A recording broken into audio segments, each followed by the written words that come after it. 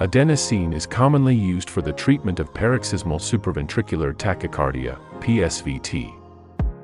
It acts by blocking the AV node and interrupting the re-entry circuit responsible for tachycardia, restoring normal sinus rhythm. The initial recommended dose is 6 mg, given as a rapid intravenous bolus, followed by a flush of normal saline. If the first dose doesn't terminate the tachycardia, a second dose of 12 mg may be administered. Adenosine has a short half-life and may cause a brief period of asystole or bradycardia immediately after administration. The two-syringe technique allows for the adenosine to be delivered rapidly and efficiently, optimizing its effectiveness in terminating PSVT. It ensures that the medication is promptly delivered to the patient's systemic circulation, enhancing its ability to reach the cardiac tissue and interrupt the re-entry circuit responsible for the tachycardia.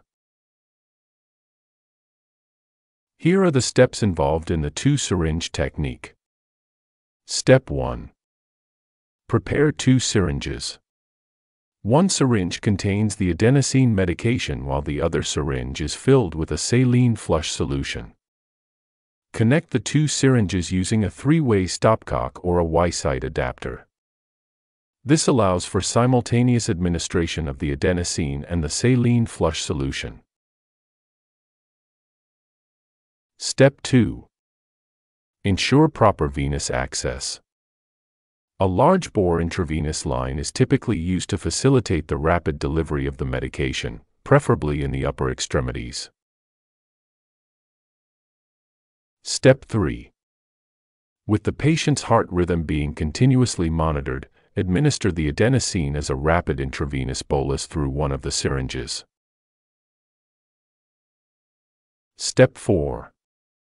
Immediately after injecting the adenosine, promptly and simultaneously flush the medication with the saline solution by opening the stopcock or activating the Y-side adapter.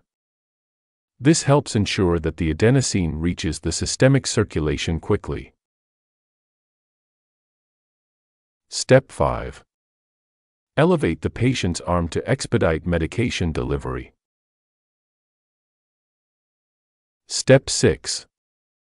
Observe the patient closely for any therapeutic response or adverse effects, which may include a temporary pause in the heart rhythm or a brief period of bradycardia.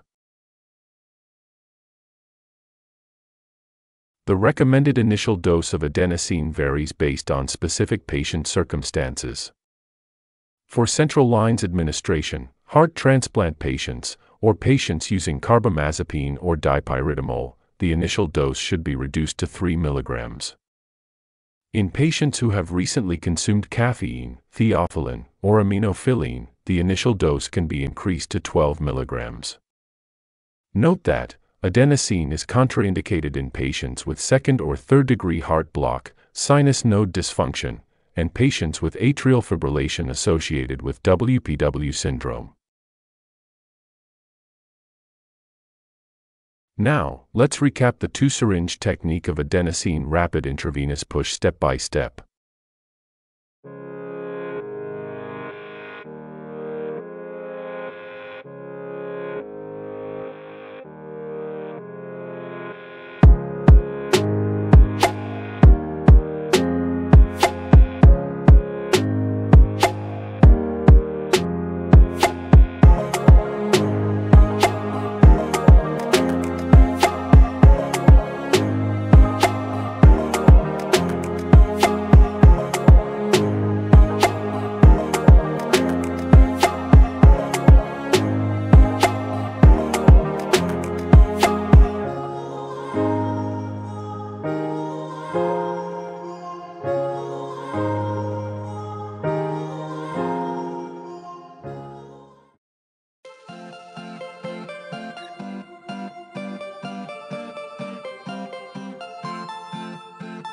Thank you for watching.